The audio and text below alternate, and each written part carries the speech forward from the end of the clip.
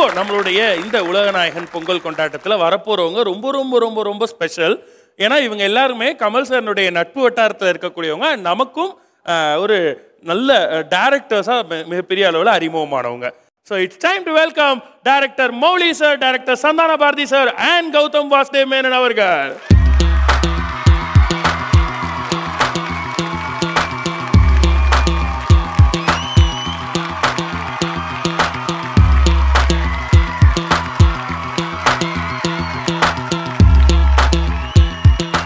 மூணு பேரும் இங்க வந்தது எங்களுக்கு ரொம்ப ரொம்ப ரொம்ப சந்தோஷமா இருக்கு. Thank you so much first of all. And அதுக்கு முன்னாடி உங்க மூணு பேருக்குமே எங்க எல்லார் சார்பாகவும் பொங்கல் நல்வாழ்த்துக்கள். தொடர்ந்து பேசலாம் sir. Please take you.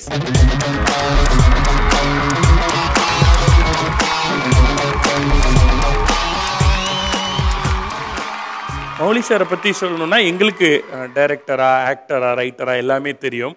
Mouli சார்னா யார் கமல் சாரோட லைஃப்ல? என் லைஃப்பில் மட்டும் இல்லை, கிரேசி மோகன் இருந்திருந்தா அவரும் சொல்லியிருப்பார்.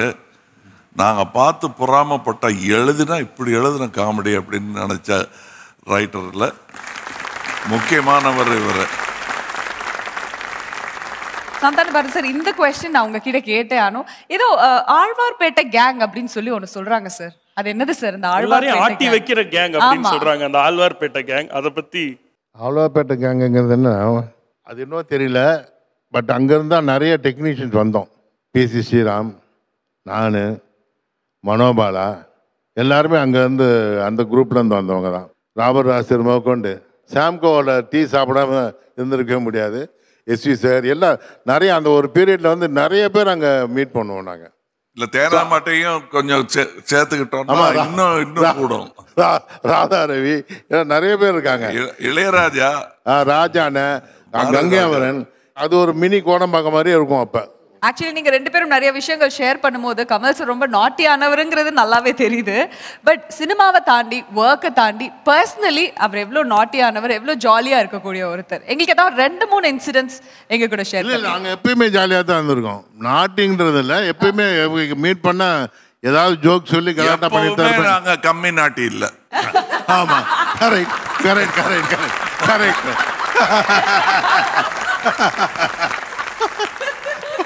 இந்த நட்பிற்கு காலம்லாம் கிடையவே கிடையாதுன்றதுக்கு நீங்கள் ஒரு மிகச்சிறந்த உதாரணம். இத்தனை ஜாலியாக இவ்வளோ விஷயங்கள் பண்ணுவோம் போவோம், ஆனால் அதெல்லாம் தாண்டி குணா, மகாநதி இன்னைக்கும் நிற்கக்கூடியது, இன்னும் பல வருடங்கள் ஆனாலும் நிற்கக்கூடிய கலைப்படைப்புகளையும் இந்த நட்பு கொடுத்துருக்குன்றது உண்மையிலே ரொம்ப ரொம்ப ரொம்ப பெரிய விஷயம் சார். அடுத்ததான் நம்ம பேச போகிற ஒருத்தர் நம்ம எல்லாருக்குமே ரொம்ப இன்ஸ்பயர் பண்ணக்கூடிய ஒருத்தர் மட்டும் இல்லை, நம்ம எப்படிலாம் லவ் பண்ணணும்னு நினைக்கிறோமோ அதெல்லாம் அப்படியே ஸ்க்ரீனில் காமிக்கக்கூடிய ஒருத்தர் மட்டும் இல்லை, நம்மள மாதிரியே கமல் சாரோட ஒரு பெரிய ஃபேன் அப்படின்னு கூட சொல்லலாம். ரைட்? எஸ், அவர் அதனுடைய வெளிப்பாடாக தான் அந்த படம். அந்த படத்தில் நம்ம பார்க்கும் பொழுது கமல் சார்னுடைய இன்ட்ரோ சீன்ல இருந்து வேற லெவலில் காட்டியிருப்பார். ரசிச்சு ரசிச்சு நம்ம செதுக்குனா எப்படி இருக்கும் அப்படின்றத ஜிவிஎம் சார் ப்ளீஸ். முதல்ல என்ன இங்கே கூப்பிட்டதுக்கு ரொம்ப நன்றி. இவங்க பேசின விஷயங்களுக்குள்ளே நான் இருக்கணும்னு நான் வந்து 93லேருந்து ட்ரை பண்ணிகிட்டு இருக்கேன். ஆக்சுவலாக சார்ட்டு நான் இன்ஜினியரிங் முடிச்சுட்டு நான் உண்மையிலே 2 பேர்ட்டு தான் நான் ஒர்க் பண்ண ட்ரை பண்ணேன். ஒன்று வந்து மணி சார், இன்னொன்று வந்து கமல் சார்.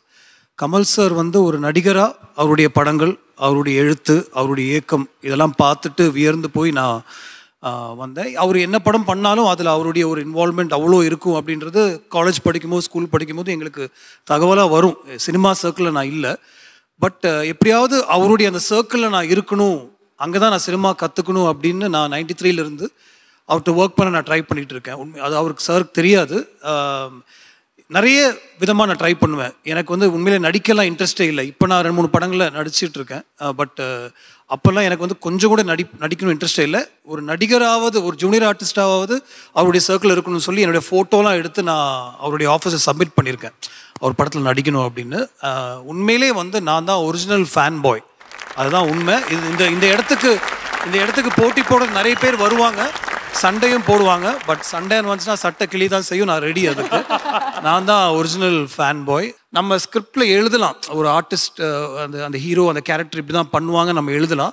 ஆனால் சார் வந்து கேமராக்கு முடி பண்ணக்கூடிய விஷயம் வந்து நம்ம எழுதவே முடியாது. ஒவ்வொரு ஃப்ரேம்லேயும் வந்து இது நான் சொல்லணும்னு அவசியமே இல்லை, இங்கே இருக்கவங்க எல்லாருக்குமே தெரியும். ஒவ்வொரு விஷயமும் அவ்வளோ இன்ட்ரெஸ்டிங்காகவும், அவ்வளோ இன்ட்ரீகிங்காகவும், அவ்வளோ ஸ்பெஷலாகவும் இருக்கும் அவருடைய பெர்ஃபார்மன்ஸில். இந்த கண்ணில் இப்படி கையை வச்சு பண்ணதெல்லாம் சாருடைய விஷயந்தான். நான் சீன் மட்டும்தான் அவர்கிட்ட சொன்னேன். அந்த ஷாட் போயிட்டே இருக்கும். எனக்கு ஞாபகம் இருக்கு, ரவிவர்மன் தான் கேமராமேன். நானும் எதிர்பார்க்கல, அவரும் எதிர்பார்க்கல. ரவி புடி புடி ரவி புடி அப்படின்னு தான் சொன்னேன். அதுக்கு ஒரு ஜூம் இன் அவர் அந்த கரெக்டான டைமில் ஒன்று கொடுத்தாரு. So I was really happy and blessed to be to have directed that film with sir அப்படின்னு தான் நான் சொல்லுவேன். 3 பேருமே கேட்ட எல்லா கேள்விகளுக்கும் வந்து உங்களுடைய அந்த அனுபவம் அண்ட் உங்களுடைய பர்சனலான விஷயங்களையும் சேர்த்து ஷேர் பண்ணிக்கிட்டீங்க. ரொம்ப ரொம்ப நன்றி. இந்த இதுக்கு கூப்பிட்டதுக்கு என்னுடைய நன்றி. அனைவருக்கும் என்னுடைய இனிய பொங்கல் நல்வாழ்த்து.